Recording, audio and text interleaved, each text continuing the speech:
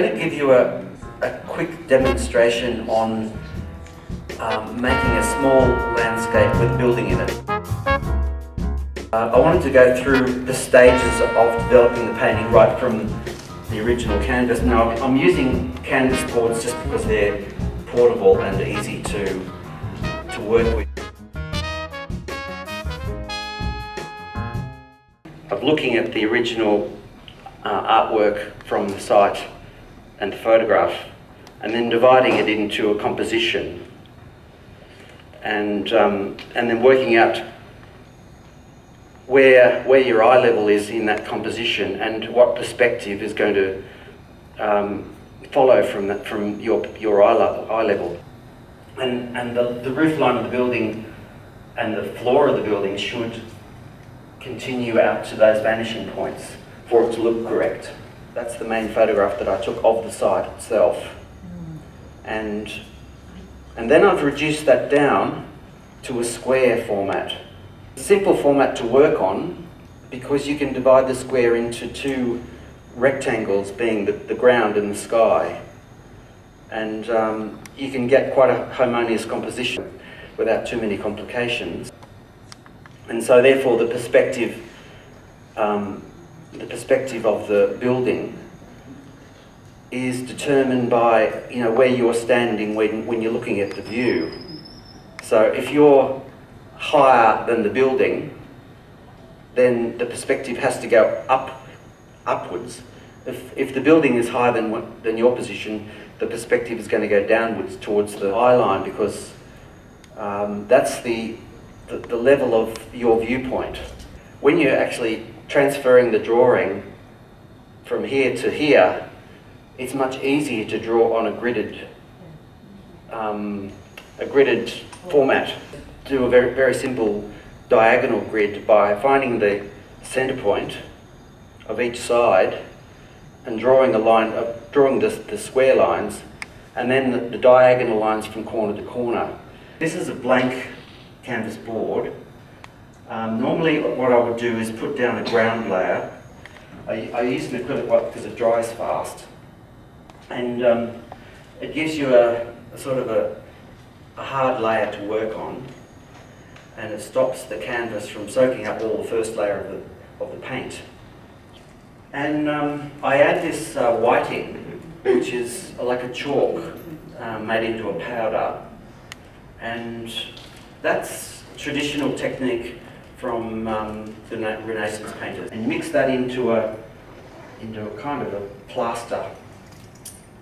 It's optional as to whether you colour that. You can colour it with a ground. This one's good for landscapes that are sort of winter landscapes. Then we do what they call knife priming. With a palette knife, you actually prime the canvas, and you need to work it into the canvas so that you've still got some of the tooth of the canvas left, because it's nice to have that that look. Yeah, the canvas look. Yeah, charcoal or something like that to draw lightly draw up a grid on this surface. I'm actually using a sepia charcoal. The only measurements that you have to take are, you get the halfway point, cross grid from corner to corner of each square. What I've got here is I've got the eye line and the horizon line drawn in. And the first thing we want to do is rough in the position of the object. And we know that the centre of this work is at the base of about the centre of the nearest wall, which is here. That's the centre there. And the nearest corner of the building, only just nearest corner, is about halfway across this first, sorry no, it's more than, it's about 2/3 of the way across this first square. And so what we do there, you can actually draw this this line right through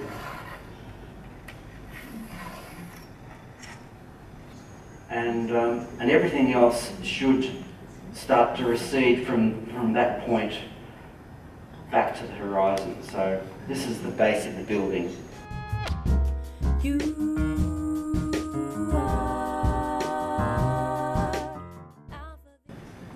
So the other edge of the furthest edge of the building is somewhere in this square here, probably about 2/3 the way across again. So that's the roof.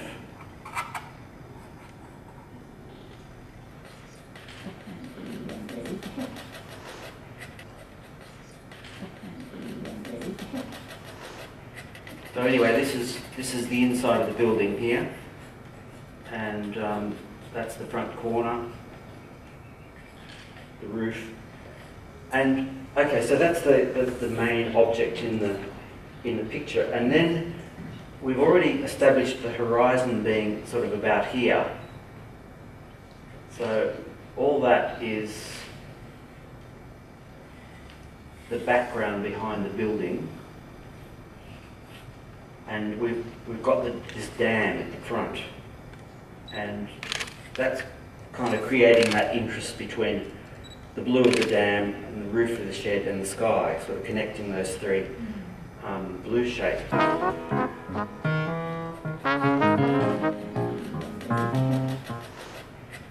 I could develop that drawing a little bit further, but I've got one here that is developed. This is a drawing that's pretty much the tonal format that the picture is going to have. That's the raw umber there, and that's the burnt umber, which is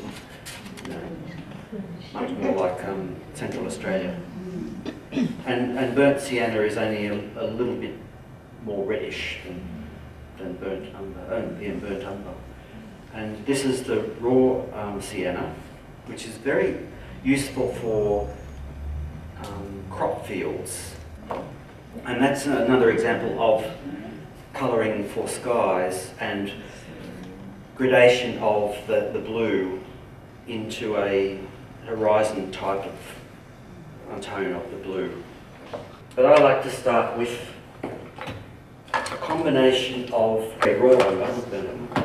raw umber, which is this browny coloured, and a little bit of white. We just need a little bit of terps to start with. The other thing that we need is the medium, which you can make yourself out of, just need a little jar like this. And you need some stand oil. This makes a fast drying medium. Proportions are 1/3 stand oil, 2/3 terps. The key to this part of the work is that you start off with a lean mix. That means more terps and less oil, till you get a ground layer down, you know. And you can see that the drawing's still coming through. Till you've got pretty much the structure of the whole work in paint, you know. You can add little bits of white, or what you can do is you can take some white and tint it with the actual colour. And the other thing that I normally do is just block in the sky with a straight white, or something close to it, you know. As a first layer, because we're going to paint the sky several times. And when you're using, you should reserve white for the brightest highlights. So it's a good idea actually to mix a little bit of another colour into the white whenever you're using it, so that when you come to actually put in a highlight, you've still got white, you've still reserved white for the brightest highlight.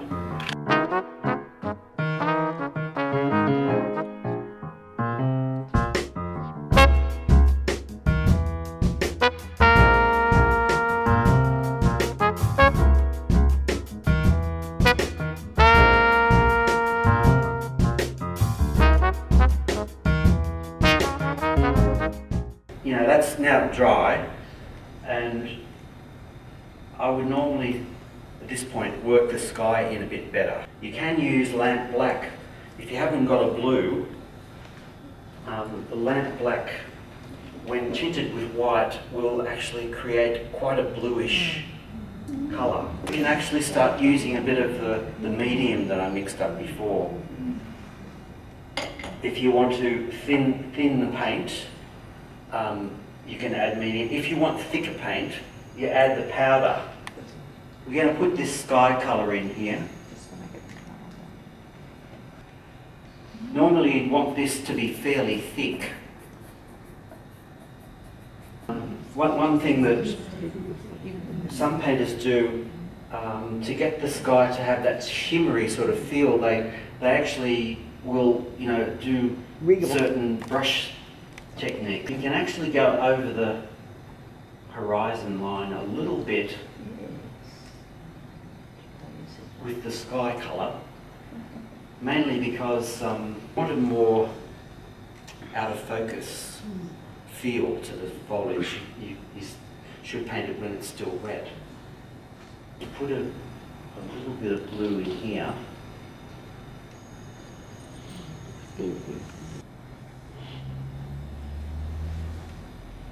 Now with the roof of the building, which is also quite a blue,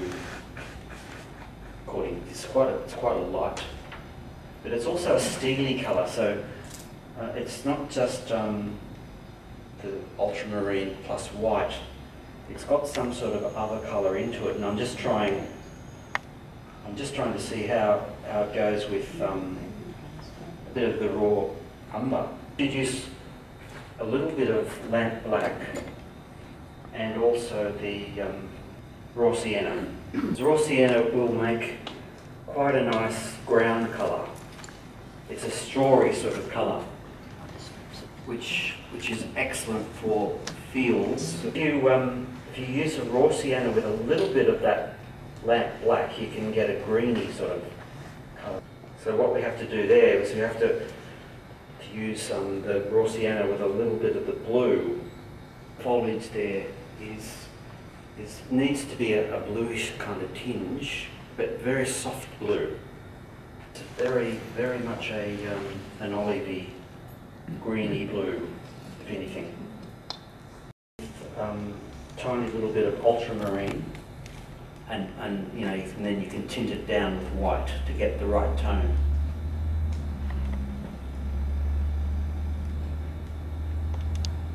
Actually use a little bit of the raw umber.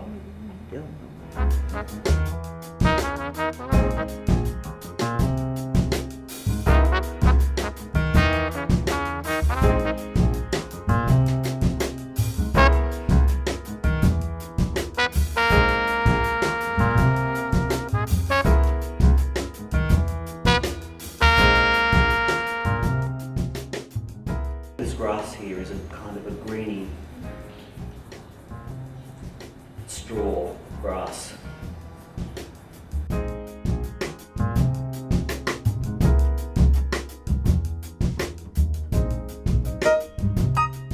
Colours that were on here before, that burnt umber and raw umber, they're transparent. When you mix them with the medium,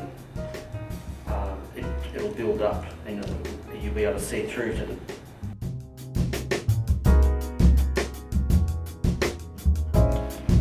I'm using pretty thin paint, as you can see, but at the moment I'm just trying to get the local colour. Right, so we've roughly got a bit of information about the colour scheme of the work itself. And then it's really a matter of